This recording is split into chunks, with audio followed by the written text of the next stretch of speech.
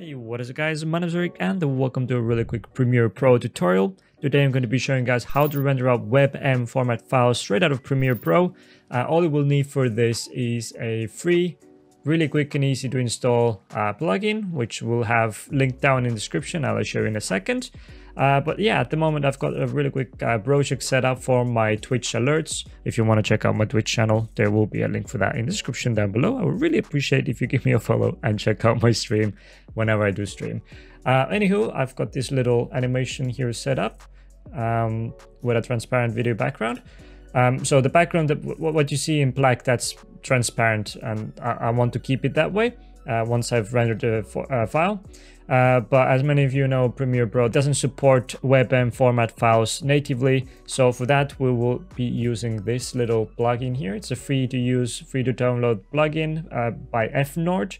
It's called the WebM plugin for Premiere. It's fairly straightforward. All you need to do is go down to this link, which will be linked in the description down below, and download for Windows or Mac, whichever one you use. It's really quick and easy installation, and you only need to do it once. And from there, you open up your Premiere Pro with your project, go up to File, Export Media, and then up from the format, check WebM. I've got a quick custom preset already set up, but I will show you all the settings you need to change. So you can change these as you wish. I've set it to 60 FPS, 1080p. From the codec settings, these are the most important settings. From here, you want to select VP8. I know it's an older codec, but it works best. It has the best stability. Quality set it to 100%, 2-pass encoding, max keyframe distance 128. And the most important part, if you are looking to render WebM formats files with alpha channel or transparency, please check this here.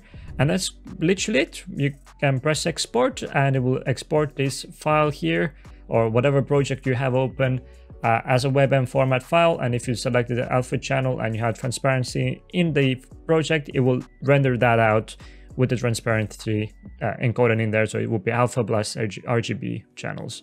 But yeah, that's quite literally it. I hope you guys enjoyed this quick little tutorial. Hope it was helpful to you. If it was, please click the like button down below, as it helps me out a lot. If you have any questions or suggestions for the future videos or whatever, then leave those in the comment section down below. And as always, don't forget to subscribe.